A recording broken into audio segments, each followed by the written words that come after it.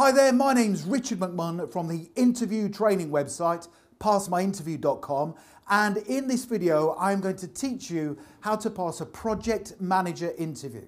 And in a second I am going to walk through this door and undertake a live project manager interview.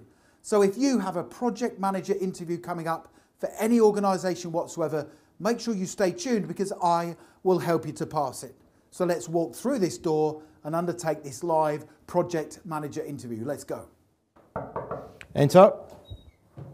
Hi there, my name's Richard. Hi Richard. Nice to meet you. And you. Nice to meet you. Thank you very much. Please take a seat. Thank you very much.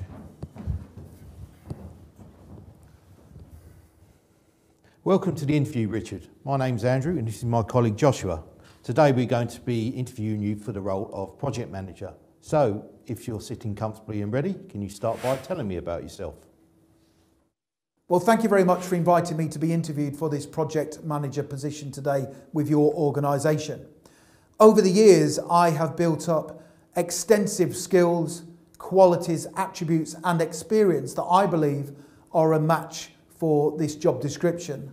I am very passionate about project management. I take my responsibilities seriously. I am an exceptional communicator, both in writing and when speaking with project team members, stakeholders and contractors. And I'm very good at building relationships with people because I believe to be effective as a project manager, you need to build strong relationships. I am also very good at working under pressure, and I particularly thrive when I have very tight project deadlines to work towards.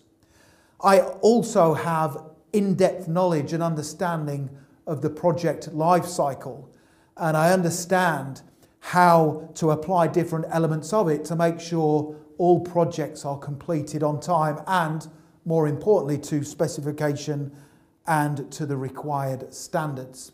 So over the years I've worked in a variety of different roles, managing lots of different projects, lots of different peoples, and I always pride myself on making sure that I achieve the commercial and financial objectives of my employer. I am the type of person that if you employ me as your project manager, I will quickly make a big difference in the projects that I am managing. Whenever I manage the projects, I will align them to your strategic vision, and I plan to become an integral part of your organisation as a project manager. Thank you. Why do you want to be a project manager? There are several reasons why I want to become a project manager. The first reason is the fact that I enjoy the level of responsibility that comes with this position.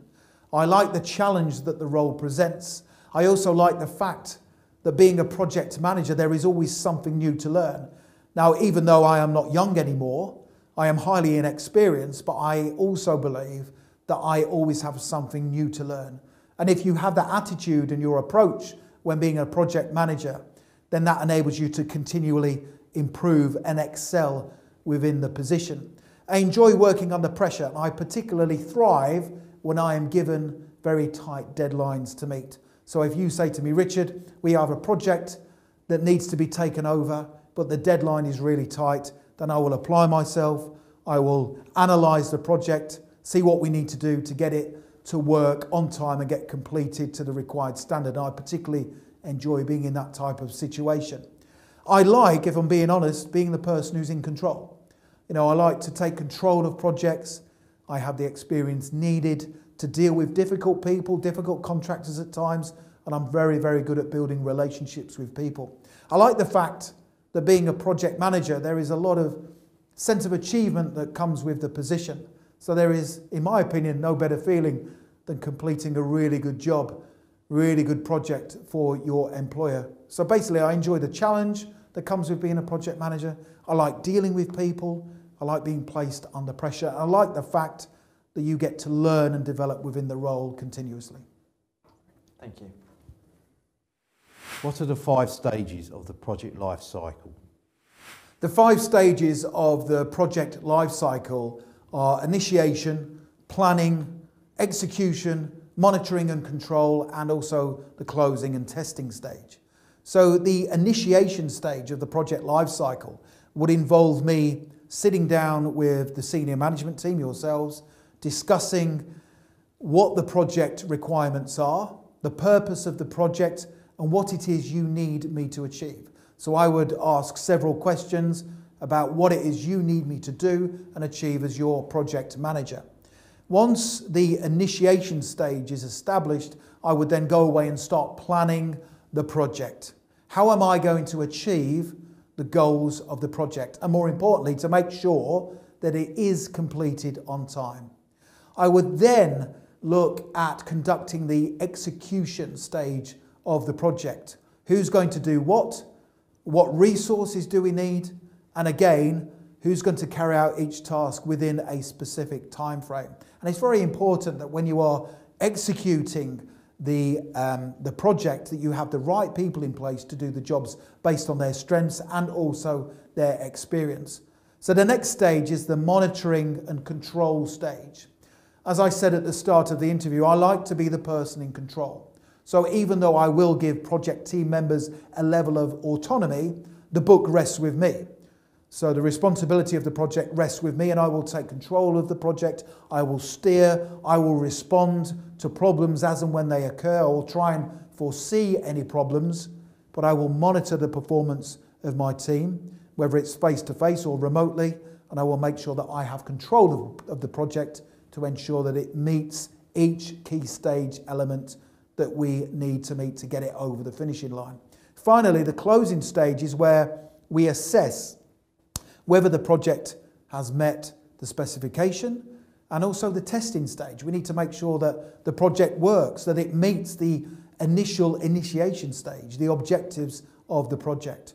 So those are the 5 different key elements of the project life cycle that I would follow as a project manager. Thank you. What are the most important skills and qualities needed to be a project manager? The most important skills and qualities needed include an in-depth understanding of the project life cycle, which I've just discussed. You need to have exceptional people skills, because as a project manager, you need to build really good relationships with people. And there needs to be a level of respect and a level of professionalism, because you, as the project manager, are going to make unpopular decisions, but you need people to work for you to get the project over the finishing line. You need to be a really good leader, undoubtedly. Yes, you need management skills as a project manager, but you need to be a good leader. You need to be able to motivate your team, to help them to feel inspired about the project and to do it to the best of their abilities. You also need to be an exceptional communicator, both when speaking with people and also when writing reports. Everything has to be accurate, it has to be clear and concise so that people in the project team understand what it is they need to do and by what time frame. And you need to be a good listener. So if there are problems within a team, you need to listen to them carefully. Get to the root of the problem, because then that gives you information that will enable you to make the right decisions moving forward. I also believe some of the most important skills and qualities needed include the fact that you need to foresee potential problems down the line. You need to look ahead strategically and think to yourself, we're partway through this project, what could go wrong? And have a plan in place to deal with them. You also need to be consistent. So people see that you are a consistent project manager, because that enables you to build trust, and you have to build trust amongst your team members and with the stakeholders, the contractors and the suppliers that you are inevitably going to use. Finally, another most important skill or quality is conflict resolution.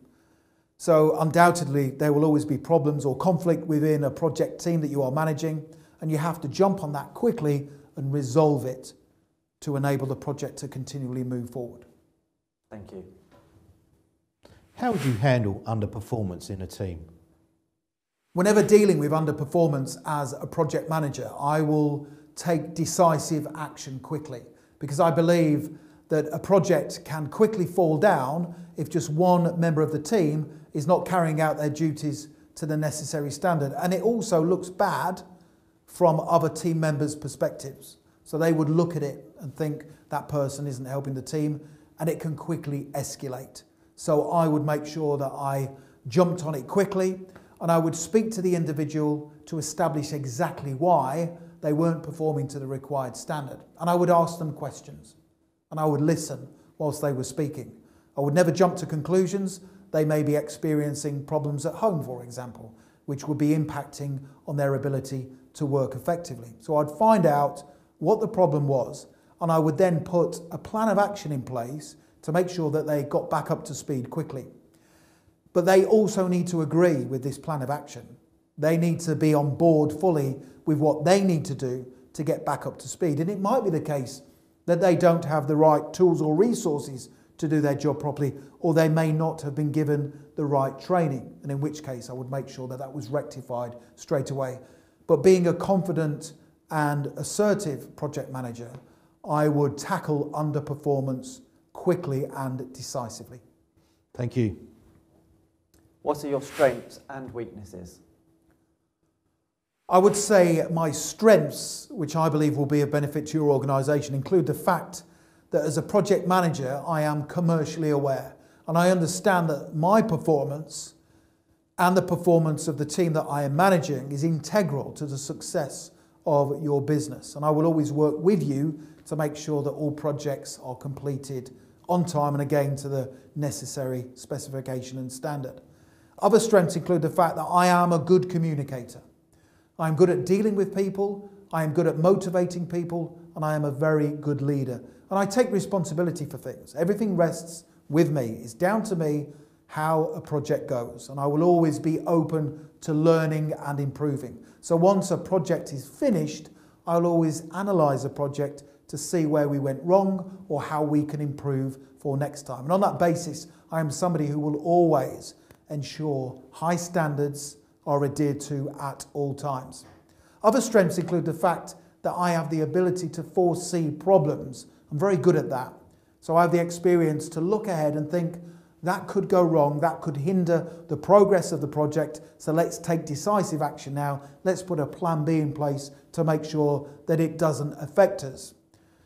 In respect of my weakness, I would say that I find it hard asking other people for help, because I'm the type of project manager who likes to be in control. I have belief in my own abilities, and when a problem occurs, I tend to spend time thinking, right, how can I resolve this? And of course, sometimes the simple solution would be to pick up the phone, speak to somebody else in the organisation to get their advice and guidance. But having said that, another strength of mine is the fact that I am always open to learning and improving, and I am trying to be more mindful in situations like that whenever they do occur. Thank you. How do you handle conflict in a team? The first thing I will do whenever I experience conflict amongst team members is to let them know that I am aware the conflict exists. If two people know that I am aware of the conflict, they are more likely to resolve it quickly.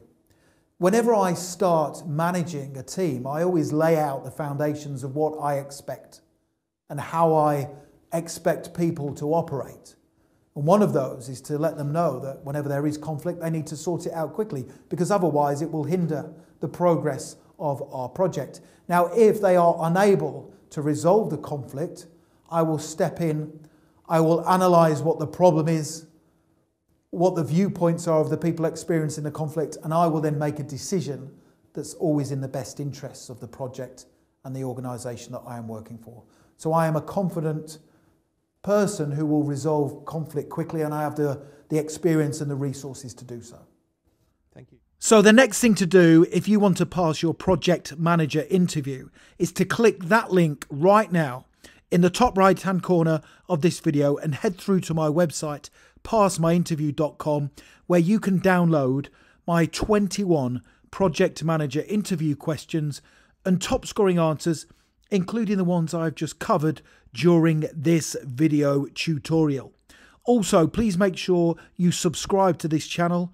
I am on a mission to help as many of you as possible to pass your interviews, and I can only do that if you are subscribed to the channel. And please make sure you give the video a like, because that tells me you find the content useful and it motivates me to create more for you. Thank you so much for watching and paying attention, and I wish you all the best for passing your project manager interview. Have a great day.